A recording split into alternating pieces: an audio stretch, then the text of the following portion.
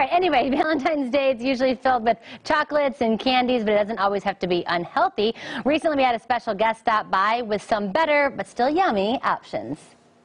You don't need a significant other to celebrate Valentine's Day. I mean, who's more significant than your friends? Right? No one, I think. Here to help us plan a healthy Galentine's Day with your gal pals, please welcome Mia Sin. Thank you for joining us. Thank you for having me. What a beautiful spread here. Thank I'm you. more excited about the food, like I always am for any party. Yeah, so you don't have to be single to enjoy Galentine's Day. It's for everyone, whether you're in a relationship or not. So this is my first tip for hosting a perfect Galentine's Day is a popcorn bar. Now, popcorn is a great snack. It's fiber rich, it's a whole grain.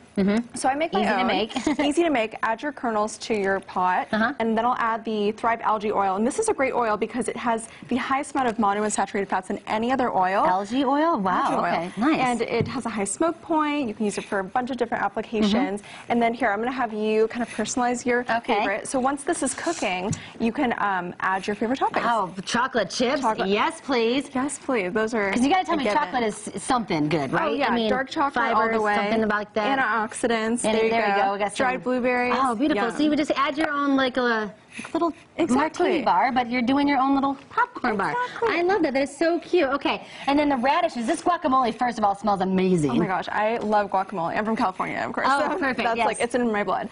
But so the next tip is to center your appetizers around crunchy pink radishes. Oh, cool. Because they're low in calories, high in vitamins, minerals, and filling fiber. And so these are avocado radish crostini. Super easy to make. And I use these dandy fresh cut radishes. They're sliced for you. They also come in mini sticks and coins, so you can toss that in a salad. Oh, to nice. make a beautiful Valentine's Day Has a little crunch there. I love that. Crunch. All right, brownie bites. Got to be one of my favorite treats. So what do we got here? These brownie bites are sweetened exclusively with medjool dates and pomegranate juice. So pomegranate juice. So I'm going to add some to this batter. This is the medjool dates and the flour, and this is 100% pomegranate juice. No added sugar. It's you just mix it up? Mix that up.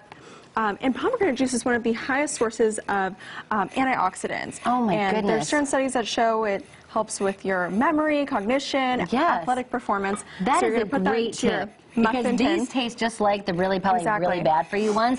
And medjool dates, they're so naturally sweet on their own. I add them to all my recipes. Are my favorite. Great for raw desserts too. Oh, nice. Yeah. Okay. All right. So finally, you can cheers to your favorite girlfriends with some wine. But you're doing it a little more healthy way. Yeah, so this is a spritzer.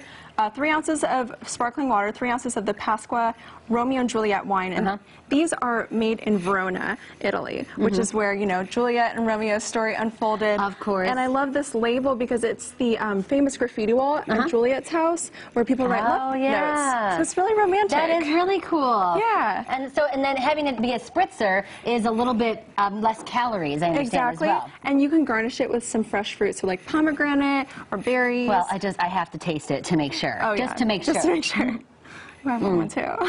Yeah, and you still get the taste of wine, you still get the sweetness, but it has that sparkle in it because you had the sparkling water. It makes it fun too. All right, well, cheers to Galentine's Day. Cheers to Valentine's Day. And again, you can do it in a more healthy way. You can follow Mia at Nutrition by Mia.